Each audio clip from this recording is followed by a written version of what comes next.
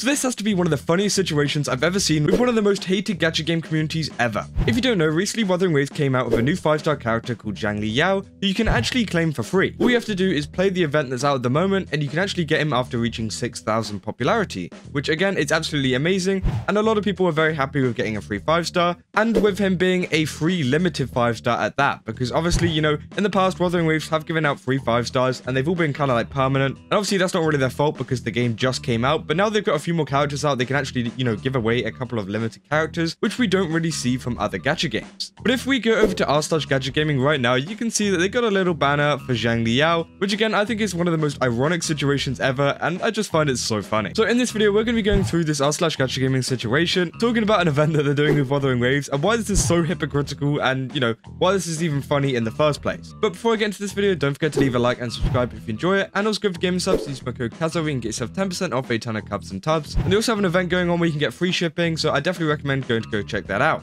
But let's get back into the video. So yeah, as you know, r/gachagaming has become very popular in the gacha gaming community, and obviously this is mainly just because of that whole blanket kind of name. r/gachagaming obviously means a lot of gacha games, from all the Hoyoverse ones, you know, Genshin Impact, Honkai Star Rail, to some other ones like Azure Lane, Snowbreak, and even some smaller ones. They literally cover every single gacha game, which obviously a lot of people will be like, oh, I like gacha games, so I'll go over to this community. But what a lot of people don't know is they're actually full of misinformation, and I actually think that r/gachagaming stands for, you know, the 50-50 you get whenever it comes to misinformation, because you have a 50% chance of just being misinformed completely. And I mean, you know, what do you expect whenever you got SteamBuntX being one of your top users posting a ton of misinformation on your subreddit? Obviously, this is going to be an absolute hellhole. Gotcha. Right, and Kazuhana is just the one that's spreading misinformation, abusing the fact nobody speaks Chinese. I found it suspicious. Now, do I have hard evidence? No.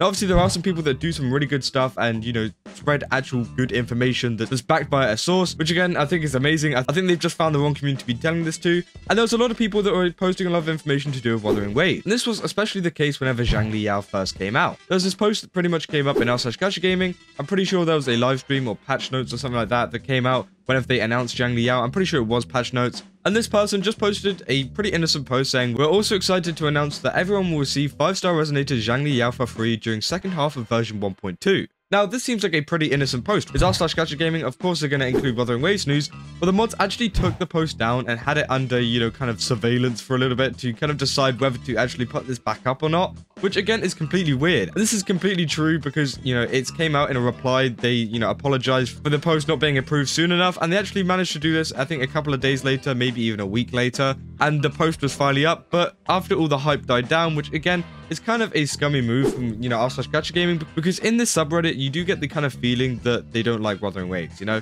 they don't like anything to do with them, they don't like posts about them, and just overall it's really weird for a subreddit that's supposed to be inclusive to a lot of games. And this is just proof of them doing that. And obviously you think, well, okay, maybe they just wait to approve a lot of the posts. Well, the reason they actually took this down was that they thought it should go in its own subreddit, like the r/Wuthering Waves subreddit or something like that, which again would be acceptable, but only if they did it with every other post too. If we look at the free 5-star for Honkai Star Rail, which was Dr. Ratio, this post went up straight away and there was no approving need to be done. And again, they didn't have this whole conversation of does it need to go in another subreddit, so it does kind of prove, you know, r/gachagaming's bias towards Hoyoverse and just how much they hate Wuthering Waves, which again kind of sucks. But why is this all funny in the first place? Well, actually there was a recent collaboration with Wuthering Waves on the r/gachagaming server. This is actually official. You know, Wuthering Waves actually partnered up with r/gachagaming for Changli banner, you know, the post that got taken down, which again is the most ironic thing I've ever seen. And of course I had to tweet this out and make fun of it because again, it's absolutely insane that they would actually do this after all the hate and stuff they've given Wuthering Waves. And I'm sure that they still will go back to their old ways, you know, once this event is all over. And pretty much this is a whole giveaway thing where you can actually win some awards. And they leave a lot of information of how to enter, including, you know, leaving a public comment on the thread. And the chances of winning were like 50-50. So again, this is so weird to see, saying is, you know, r/gachagaming's past with Wuthering Waves. It just kind of proves how like untrue they are to their community. Because obviously if they do hate Wuthering Waves and stuff like that, you'd expect them to stay true to it, you know? You'd expect them to, you know, not take this collaboration out of respect for their community members, which again, I think is fine if you don't want to like Wuthering Waves and don't like it. But the thing is, they've done all of this, you know, blocking posts from Wuthering Waves and stuff, and now they've decided to partner up with them. It's just crazy, and it just shows you how much of a money grab, you know, these moderators really want, and that they're pretty much only doing this for money. I mean, I don't think they're actually doing this because they like Wuthering Waves. I'm pretty sure if Wuthering Waves came up to them and asked them to do it for free, you know, I doubt they would actually accept it. I don't know how much money they're getting or if they're even getting money at all,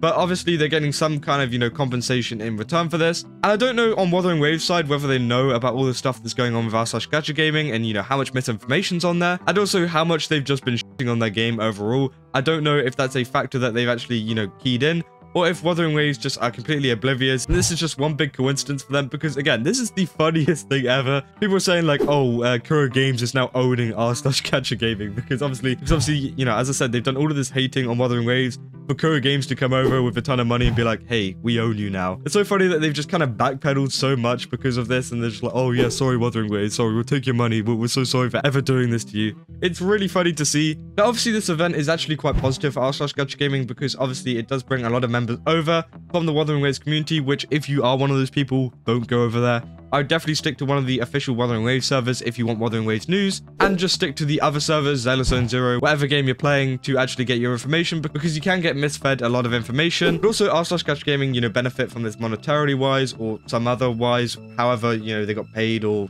you know, compensated for this, which again, I guess is a W for them. But for their pride and the overall, you know, keeping the agenda of hating Wuthering Waves, it's really not a win for them. And obviously, you know, they're getting clowned on massively. Now, I don't know why Wuthering Waves didn't actually partner up with one of their official servers. I mean, you know, there's always an unofficial server that actually goes alongside the official server. I'm pretty sure Wuthering Waves has one as well. So I don't know why they didn't, you know, partner up with them, who are actually much more, you know, Wuthering Waves focused, and people actually want the rewards from it. Because if I go down into the comments, there's some people saying that, you know, this is the last place I'd ever want my game to collab with.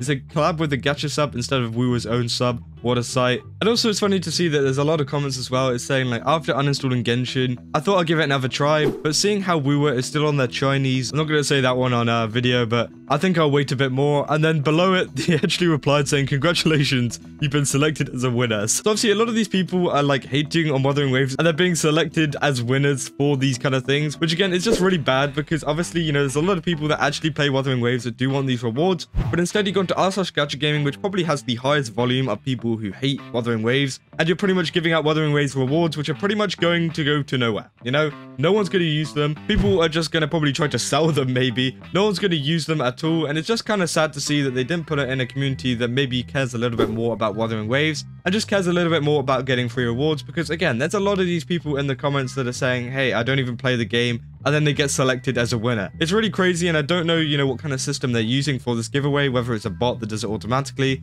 or if it's a person. Because if it's a person, that's absolutely crazy, them selecting a ton of people that don't even play the game. And I'm pretty sure that the event is actually over now, so you can't actually win any of these rewards anymore. But again, it's kind of sad to see that, you know, a lot of people aren't really enjoying the rewards from this overall event. But it's also funny to see r/Gachagaming going against their word and going against the whole agenda, which I think a lot of people in the Wuthering Waves community are finding super funny as well. But yeah, that's about all I got for this video. I just wanted to talk about this real quick, because I did make a post on it and it got a lot of attention. So I thought, you know, maybe some people over on the YouTube want to know about it. If you guys want to see some, you know, stuff that's more up to date and stuff that happens when it happens, then go over to my Twitter and give it a follow, because again, I'll be covering a lot of that kind of stuff before a video comes out. And yeah, if you enjoyed this video, then don't forget to leave a like and subscribe. And also go over to Game Subs, use my code KAZO, where you can get yourself 10% off a ton of cups and tubs. And yeah, as I said, go over to that event. It's very, very cool. You can get a ton of free stuff, and you know, you can get free shipping with it as long as you use my code. So yeah, that's all I got for this video, and I'll see you guys in the next one. That's all. See ya.